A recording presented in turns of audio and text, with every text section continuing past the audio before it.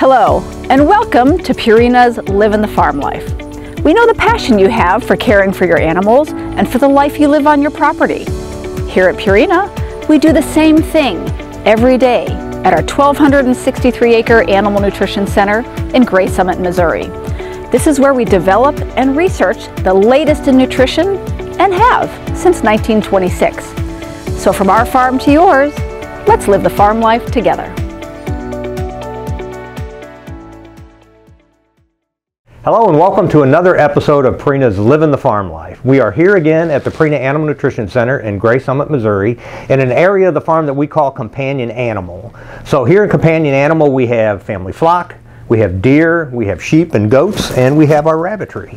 I'm here with Dr. Patrick Biggs, who heads our research here in the companion animal area, and we're going to talk today about rabbits. So Dr. Biggs, tell us a little bit about the rabbitry and kind of what we're doing here. All right, so our rabbitry, we have rabbits, obviously, so we can do some research. So when we're kind of coming up with new ideas for what to go in the feed, we can test it in the rabbits. We have around 30 breeding does that we try and get about 8 kits out of them, or 8 sets of kits out of those rabbits every year. You know, an average of 8 kits per breeding session. So those 30 rabbits produce about 2,000 baby rabbits every year. So we have lots of rabbits that come through here that we are always testing what we can do to the feed to kind of ultimately make that feed better for the rabbits, and so that we can get the performance out of them that we want. Yeah. So we focus more on breeding and the doe, and the kits are it's a combination of it, because especially if you're more on the commercial side, obviously producing rabbits so that you can get more rabbits to get meat out of those is important, and that's, you know, kind of what our professional product is for. It's really designed to get, you know, to be able to breed those does 8 times a year and get roughly 8 kits per breeding session per rabbit. So it's a lot of rabbits. So we got to make sure that that nutrition is at that high plane of nutrition for those rabbits so that they can keep doing that. Okay, so we are a nutrition company, so when we're talking about rabbits, I guess of all breeds, what's kind of the key thing that folks should look for as far as what to feed, how to feed, and what does a rabbit need? Well, I guess the most important thing when it comes to nutrition for rabbits is really fiber, because rabbits really, they're designed to always have something in their digestive tract, and that's what the fiber is there to do. So we have lots of fiber in there. The things that you're going to look for in the feed, I mean, the vitamins, the minerals, all of those things are in there. You're going to find that in all of the feeds.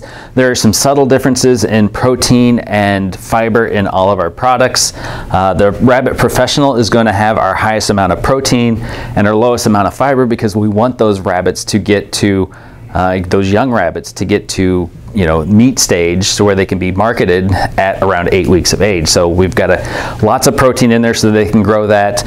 Not a lot of fiber, because we want those rabbits to put on meat, not necessarily to, you know, stay around for a long period of time. Whereas our hobby rabbits, we have show rabbits. Those are a little less protein, a little more fiber. Just because they're challenged a little more with stress. So fiber really helps keep those rabbits kind of dealing with the stress that they might encounter in life. The show product, because people are showing their rabbits, they want those rabbits to look nice and shiny. The health of the coat is really important to those rabbits. You know, we add extra oil to the feed, so that helps give those rabbits that extra shine when it comes to showtime. Yeah. So now our product is what we would call a complete diet. Right. So it has everything that the rabbit needs. So, you know, we watch TV and Bugs Bunny with the carrots and all of that. Is there anything else that you should be adding to the diet? No, the feed is complete feed. So it provides all the nutrition, all the protein, all the fiber, all the vitamins, the minerals. Everything your rabbit needs is right in that feed. So, you know, you don't need to supplement your rabbits with anything else. And you mentioned Bugs Bunny. Now, I realize everybody loves a cartoon rabbit, but cartoon rabbits love carrots. Carrots not necessarily the best thing to give to your rabbits. If you are going to provide things to your rabbits, stick to the green parts of the vegetables. That's really the best part for those rabbits. Yeah. So when it comes to feeding rabbits, so we have a complete diet. How do you determine how much to feed? I know some people just like, well, let's give them a scoop or fill up the feeder, but there's a formula to it? Well, I mean, it's roughly about an ounce of feed a day per pound of rabbit that you have. So you need to weigh your rabbits, you need to know what the rabbit weighs, and then you need to, I guess, weigh your feed. The feed. Yes, a lot of people will get comfortable, they'll find a scoop and they say, well, I give my rabbits a scoop of feed. Unfortunately, measuring by volume isn't always great because the volume of the feed sometimes changes. So what was once 5 ounces in that one cup is now maybe 3 ounces, or maybe it's 8 ounces. So measuring by feeding by weight is always the best approach for your rabbits, because you do get some fluctuations in that. Right. And that takes into account their growth. As they grow in weight, they need more nutrition, and so. So typically, it's about an ounce of feed per pound of rabbit. However, you're going to find as your rabbits age, they tend to get over conditioned, which is a nice way of saying they're a little chunky. Yeah. And so then that's why we want to make sure that we're monitoring how much they're eating per day, so that they don't get overweight, because once they get overweight, it's hard to pull them back and get them back into the body condition that they should be. Yeah. So if you got multiple rabbits in a cage or a pen, I guess, do you weigh each one of them, or do you come up with an average weight? Yeah, if you've got a lot of rabbits in there, you kind of get an idea of what everybody's going to eat, kind of total, and put that in there for the day. And okay. Yeah. Okay. Then when it comes to health, my wife likes rabbits, and we've had rabbits for years. I know that sometimes with a rabbit, it's really hard to tell if there's an issue going on. Right. So what do you look for from a health standpoint to say my rabbit's not doing well? Right. And rabbits are prey animals, so they tend to mask any disease, illness. By the time you can tell that the rabbit is sick, she's probably been sick for a while, and she's to a point where she can no longer mask her illness. So things like paying attention to your rabbit, knowing that what she does on a regular basis, what her kind of routine is. You're always looking for just kind of a sick rabbit or sick animal in general. You can kind of tell because it's a little lazier, it's a little lethargic, doesn't look so great, the eyes aren't as shiny, there might be some discharge around the eyes and the nose. Those are all things to look for, and if the rabbit isn't eating feed. You can look for things, so we've got products in the feed to kind of help with that. We've got prebiotics and probiotics in the feed to kind of help with the rabbits and keep that digestive system as healthy as possible to keep those rabbits going. Can you tell anything by the stool, by looking at the... Yeah, as the stool, it'll either get runny, or you won't see a lot of stool in there. So if they're not going to the bathroom, then they're not eating, and if they're not eating, chances are they're probably not very healthy. Yeah. So in a commercial rabbitry, we're obviously trying to produce rabbits, because that's your income is more rabbits. What's kind of the average number of kits, or what they call it kindling, when they had their babies? So what's the gestation cycle, and what should you expect?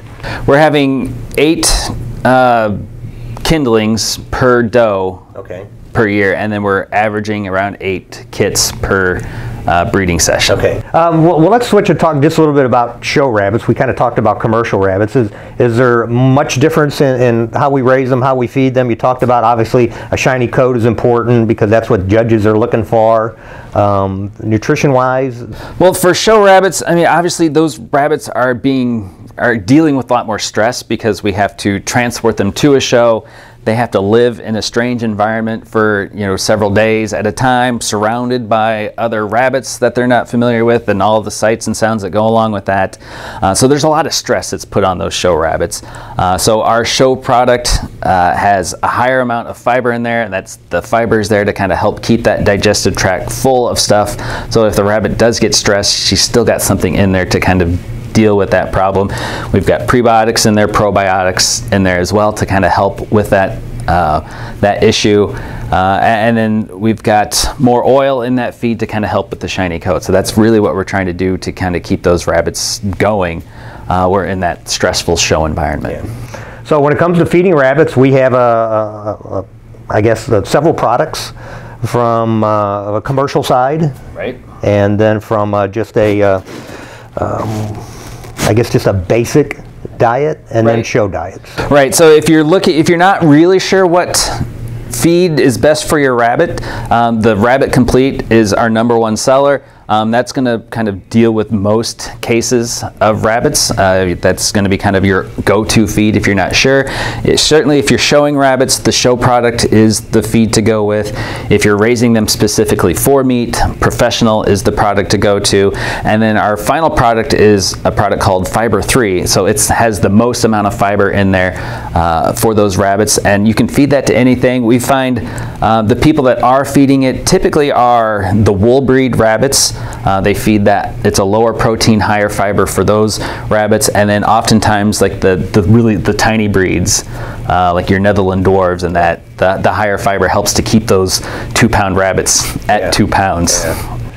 Well, owning and feeding rabbits can be a lot of fun. It's a great family activity, and with all animals, nutrition is key. Right. And getting them on the right diet and feeding them the right amount is critical. And we all have a tendency to want to, the old Bugs Bunny, add snacks and do stuff like that. But if you just have a solid nutrition program, that's going to carry you through and get you where you need to be. Right. And two, I mean, we certainly the feed is complete for those rabbits. People are going to probably provide snacks and treats to your rabbits. Just do it slowly and small amounts, because as you add new feed ingredients to your rabbits, that can upset their digestive tract. And if they do have kind of a bad response to something, you want to be able to know what that is. So if you feed them carrots and green beans and lettuce all at the same time, maybe one of those doesn't sit well with the rabbit and you don't know which one it is. So we've been there and done it. My wife loves to treat our rabbits, so we've had some of those issues. So hey, listen, if you want to find out more about feeding rabbits, commercial rabbits, show rabbits, whatever it is, go to PurinaMills.com and check out information online, or be sure and stop by your local Purina dealer. They are the experts. Thanks again, and we'll see you next time on Livin' the Farm Life. Thank you for joining us, and we'll see you next month on another episode of Purina's Livin' the Farm Life.